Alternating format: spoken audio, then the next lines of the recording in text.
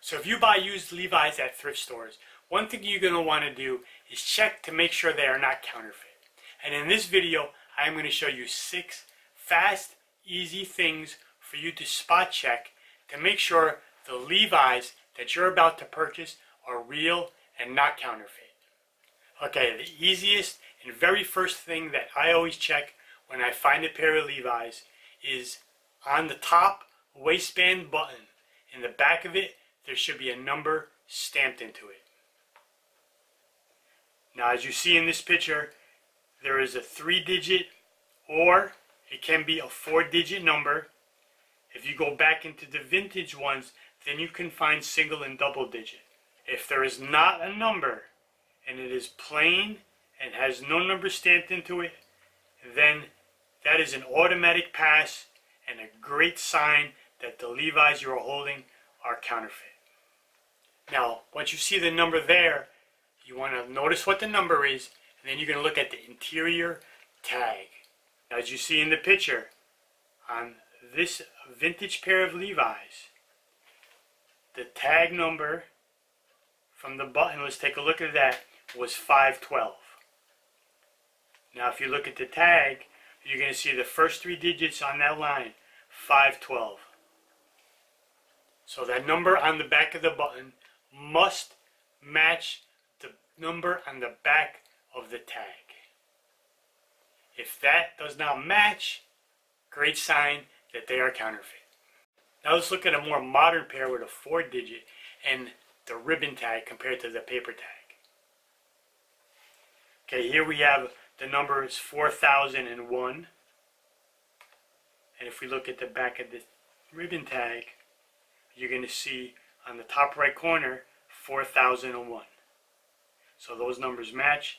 That's a good indicator that you're dealing with real Levi's. And if you're wondering what those numbers mean, those are actually factory codes for where the jeans were made. And I'll pop up a shot right now of a list of the factories and the codes. So here's just a quick list if you want to screenshot it or whatever. And that's something you can also verify that the number matches where the factory is. Okay, the third thing to look for and at is the rivets. Levi's will have 6 rivets on the front. 4 on the right side, as you see in this picture, 2 on the coin pocket, and then 2 on the corners of the main pocket. And then 2 rivets on the left-hand pocket, as you see in this picture. So 2 on the left, 4 on the right. Now if you go back into the vintage days, some Levi's do not have any rivets. I have a pair from 1974 that I own, and they have no coin pocket and no rivets. Okay, the fourth thing to check is the rivets should be stamped LS & Co. SF for Levi Strauss & Company, San Francisco. Now as you see from this picture, it is stamped on the outside of the rivet and also on the inside of the rivet.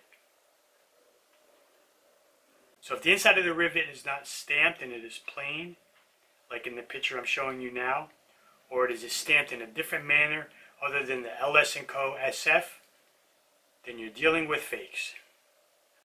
Fifth thing you can check is the outside rear patch.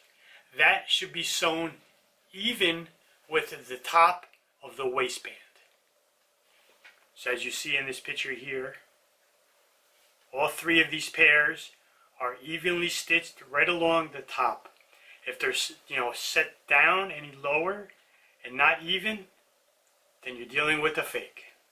And the 6th thing you can easily check is the arcuate, which is the stitching on the rear pocket. It should be evenly formed, centered, and the one indicator to look for is where the 2 arches come together at the point. There should be a diamond stitch pattern. And as you can see in this picture, you'll see the little diamond stitch pattern where the 2 arches come together. Now this is not the end-all be-all of verification, but these 6 simple things you can check literally in 30 seconds when you're in the store and holding the jeans in your hand. And that will give you an indicator whether you're dealing with counterfeits or real and whether to purchase them or not. Hopefully this helped. If you have any questions, put them down below. I'll be glad to help you. And thanks for watching, and I'll see you in the next one.